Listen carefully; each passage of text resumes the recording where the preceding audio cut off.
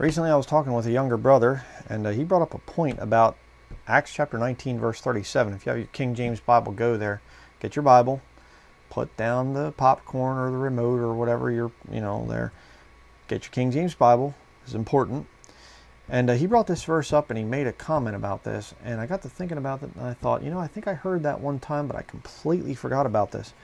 Very, very good point about this whole thing of church buildings.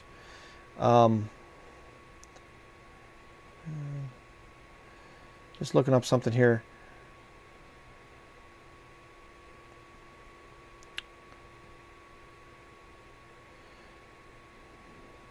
There's a lot of references to the term churches in your New Testament, but where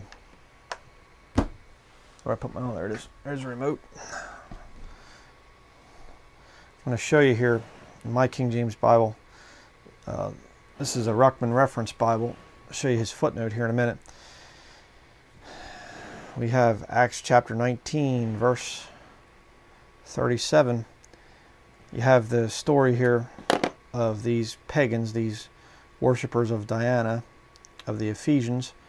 It says here, I'll start at verse 35. And when the town clerk had appeased the people, he said, Ye men of Ephesus, what man is there that knoweth not how that the city of the Ephesians is a worshipper of the great goddess Diana, and of the image which fell down from Jupiter?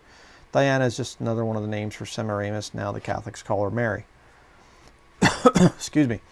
Seeing then that these things cannot be spoken against, is he a believer? Is he a Christian? Or is he a worshiper of this witchcraft goddess here? He's a worshiper of her. He says that they can't be spoken against. You ought to be quiet and to do nothing rashly. Now here's the key.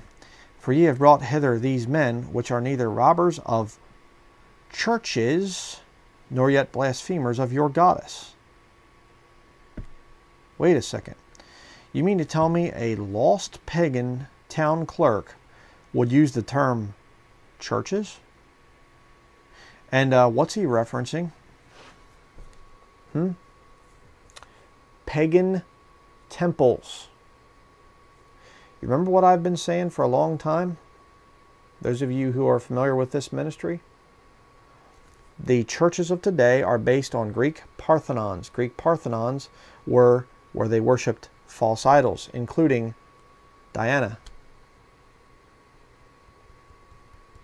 Astarte, some of the other goddesses and things of the pagan peoples of the past, the Romans and the Greeks and things like this.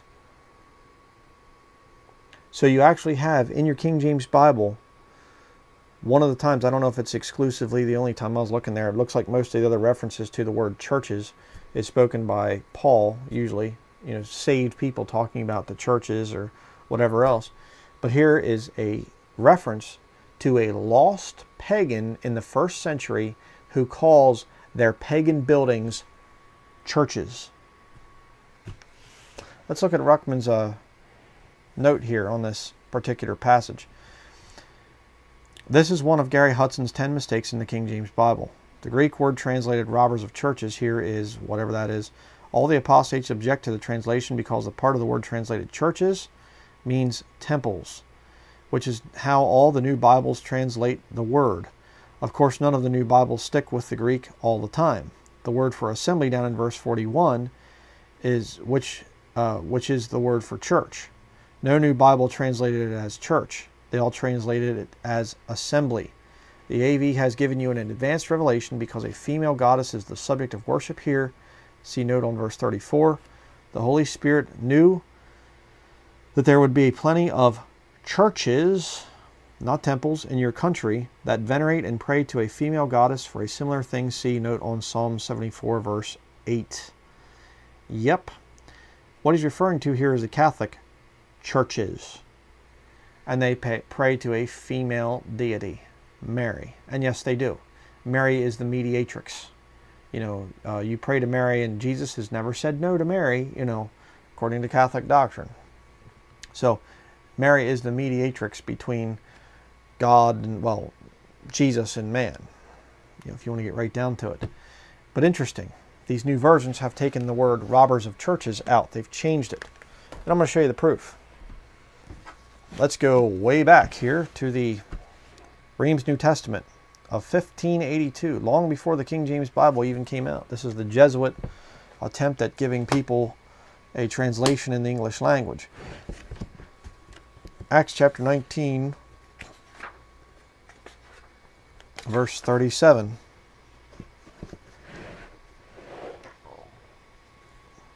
For ye have brought these men, being neither sacrilegious nor blaspheming your goddess. It's funny they capitalize the goddess there, whereas the King James Bible does not. But being neither sacrilegious. They don't say about not being robbers of churches. How interesting. How about the Westcott and Hort? The real deal here, the revised version of 1881. This is the first edition. The real thing. Acts chapter 19.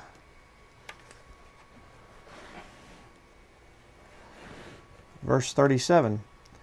Neither robbers of temples. And then it goes down to talk about the assembly, just like Ruckman said.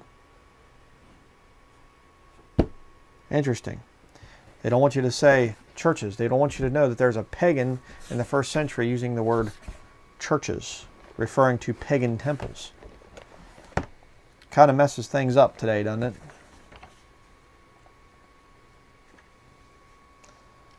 I mean, sooner or later the idolatry has to end. You know, if you're saved, sooner or later the Holy Spirit's going to get through to you and say, I think you ought to get out of that place now.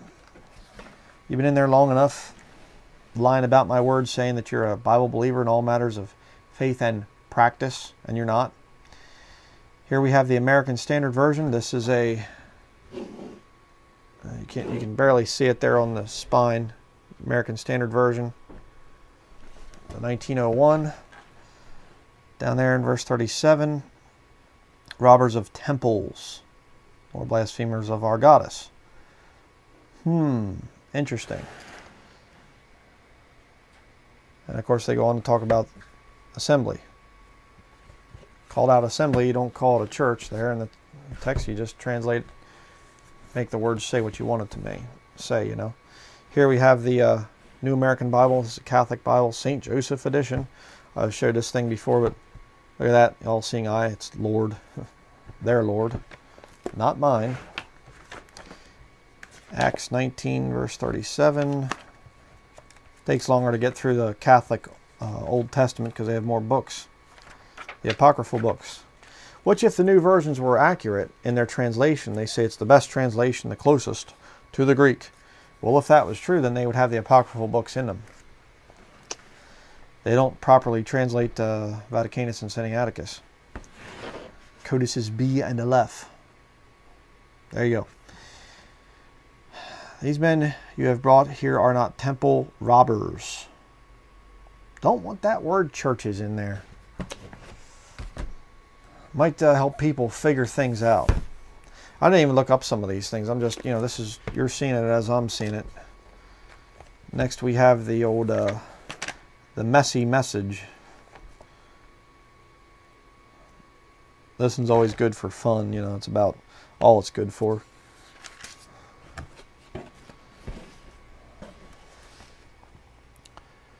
Alright, where are we at here? These men you've dragged in here have done nothing to harm either our temple or our goddess. Temple. Oh, come on there, Eugene Peterson. There's you can see the message. I mean, Eugene Peterson, let's update it. We want it to be relevant to the local time, or the modern day and everything else. Why not say churches? I guarantee you more people talk about going to churches than they do going to temples.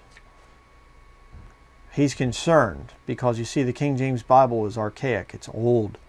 And so he has to make it hip and modern and everything else, but he'll use an archaic word like temples rather than churches. Kind of strange, isn't it?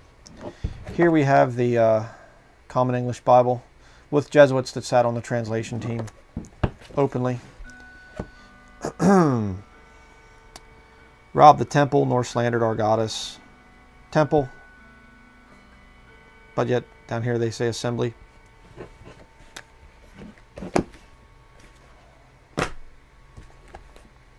How about the complete Jewish Bible? This is an insult to any Jew out there. Acts 19, because all it is just another Roman Catholic translation, is all this stupid thing is. 19 verse 37, neither robbed the temple nor insulted your goddess. Temple. You wouldn't think a Jew would have a problem saying churches. Weird. Just weird. But, you know, who am I? I'm just an old, stuck in the mud, you know, King James only, you know, guy. Which actually I'm not King James only, because you can see right now I have a lot of the new versions and I use them frequently to show how stupid and Roman Catholic they are. So technically I'm not King James only, I am a King James Bible believer.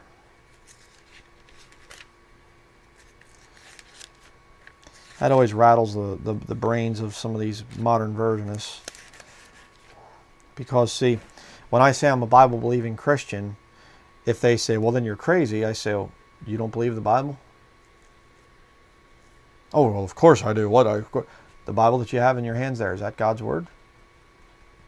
Well, yeah, yes. Is it perfect? No. No translation can be inspired. Okay, so then you're saying a book is God's Word that you don't believe is perfect. Who does that make you? Poor little things. Acts chapter 19, verse 37. Neither robbed temples nor blasphemed our goddess. We have the old nutty idiot version here, the newest one. Unless they came out with a newer one since, you know, what, 2014 or whatever with this thing. They might have. I don't know. Or was it 2012? I think it might have been 2012. Here we have the Amplified Bible. This one's about as idiotic as the Message. These are funny. I just think that you ought to be a little bit more gentle with the way that you talk about these. I'll get that too, you know. It's always funny. You don't have a high enough belief in the Word of God, respect and reverence for this book, if you say I should be more gentle with these satanic new versions that come from the Vatican. But here we have verse 37 in the Amplified Bible. Temple, neither of temple robbers nor of blasphemous speech about our goddess. Again, you know, we brought these men here who are guilty neither of temple robberies nor of blasphemous speech about our goddess. Yeah, it makes it so much easier than the old King James Bible. Man, I'm sure glad it cleared it up. Why don't they have the word churches in there? I'll go next to the English Standard Version. Acts chapter 19.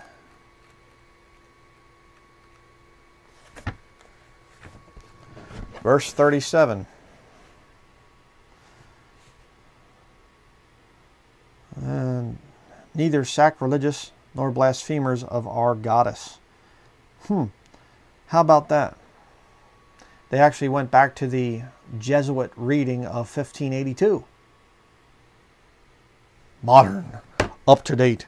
We are bringing and restoring the. We are. How they say that?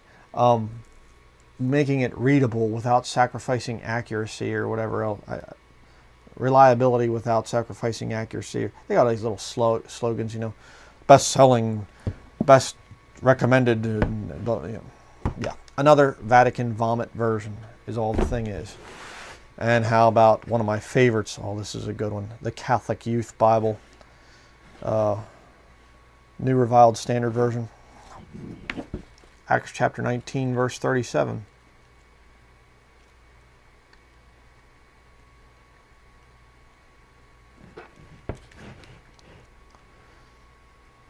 Where are we at here? Neither temple robbers nor blasphemers of our goddess. So you mean to tell me that all of these new versions over here, all of this stuff, uses a more archaic word, temples, than this old King James Bible? Yeah, that'd be right.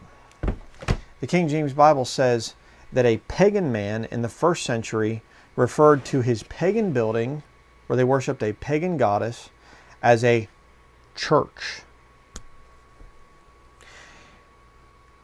Isn't that interesting? I mean, it's a good thing that that was only in the 1st century, because there's no pagans today that worship in church buildings. Well, that's right. Yes, there is. Brethren, there are no excuses. There are no excuses for you to continue going to a pagan building. They are pagan buildings. That's where they came from. Well, our building doesn't, our building, but, hey, if God is for what you're doing, why didn't he write it in the book? Again, I've dealt with this thing with these church building idolaters, and they'll say, well, it just kind of came about later. The Bible gives you the accurate prophecies for the book of Revelation in the future, implantable microchips. The mark in the hand or in the forehead. The whole world looks at the bodies of the 2 dead witnesses in Revelation. I believe it's chapter 11. So you have satellite television prophesied. But God couldn't prophesy that Christians were going to build buildings and call them churches? He couldn't tell you to do that in his book? It's just kind of an afterthought? No, you see, the fact of the matter is there were people in the 1st century that were calling pagan temples churches. Nothing has changed. Pagans are the ones that worship in church buildings. They are pagan structures. And don't give me this thing, well, then we'll turn a pagan structure into something for the glory of God. You can't do that. You're not going to do that. You just make your excuses. Put them down in the comment section. Hang on to your idols. We're just going to keep doing this thing, brother. We're just going to keep doing it. We're going to keep at it. Well, I'm going to tell you right now, the Holy Spirit will convict you if you are saved.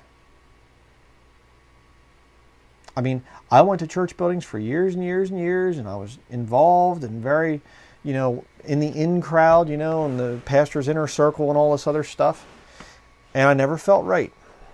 I always felt there's something wrong here. I don't know what it is. There's just something wrong. I don't know. And the first time I heard about church buildings being pagan in their origin, I accepted it and left the first day, right? No, I fought it, like a lot of you do. But you know what? As time went by, the Lord made it clearer and clearer and clearer. You can't serve the Lord 100% in faith and practice. You cannot serve him 100% faithfully and attend a church building someplace. You can't do it. That's why there's so much strife in those places. That's why there's sex perversion in those places. That's why there's the double standards in those places. Act one way in church and another way out of church. You know it goes on. You know it goes on. And yet you won't repent, will you? You're just going to hold on to that thing with a death grip and just refuse to submit yourself to God's perfect word. You know what you ought to do probably if you're a King James only type Baptist? Maybe you ought to start using one of these nice friendlier versions over here from the Vatican. One that won't condemn your church building from the mouth of a pagan back in the 1st century, calling a pagan temple a church. Get a Bible that says, where he changes it and says it's a temple. Then you can say, well, bless God, we don't worship in a temple. We worship in a good old-fashioned church. That's what I'd recommend for you if you're one of these Baptists, these Catholics, Catholic Baptist. If you're a Catholic and you refuse to give up your idolatrous building, use a new version. That way it covers it up.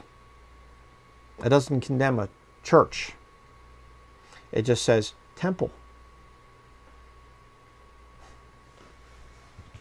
Absolutely disgusting.